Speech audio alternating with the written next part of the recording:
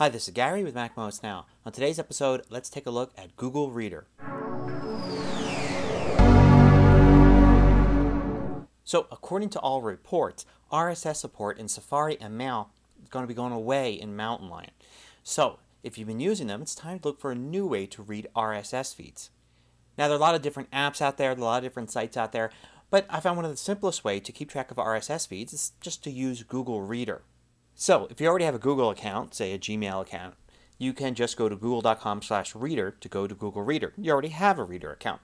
So it's just a matter then of learning the interface and being able to add RSS feeds that you subscribe to. Now, if you already know the address of the RSS feed, you can simply go to subscribe here on the left and then just enter it in. So here's the MacMost RSS feed address. Bring that in, and then you can see all the MacMost items. It doesn't look too different than it does using the old Safari functionality.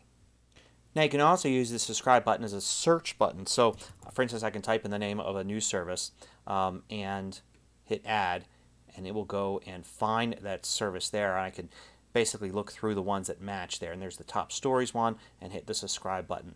Now, on the left here, I can see my subscriptions. There's MacMost, there's CNN. And I can just continue to use subscribe to find other things as well.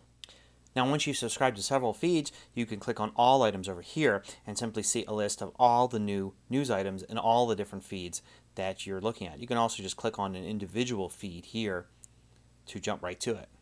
We've got lots of standard options at the top, like for instance, hey, I want to sort the different items that you read. You can mark things as read, and you've got different ways of viewing them. So for instance, I can view them in a more condensed view like that if I want as well. I can refresh anytime I'm reading it. And of course, if I want to go into an article, I can click on it and it will jump right to the information about that. And I can then continue by clicking on it to actually go to the website.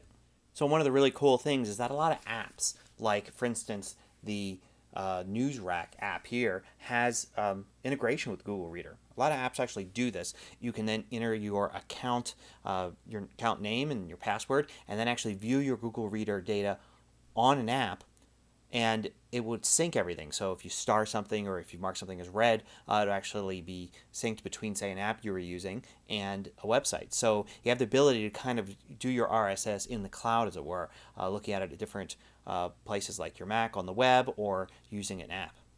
So there's a quick look at Google Reader. If you want to get a jump start on moving away from using Safari and Mail for RSS feeds, it might be a good idea to start looking into it now. Till next time, this is Gary with MacMost Now.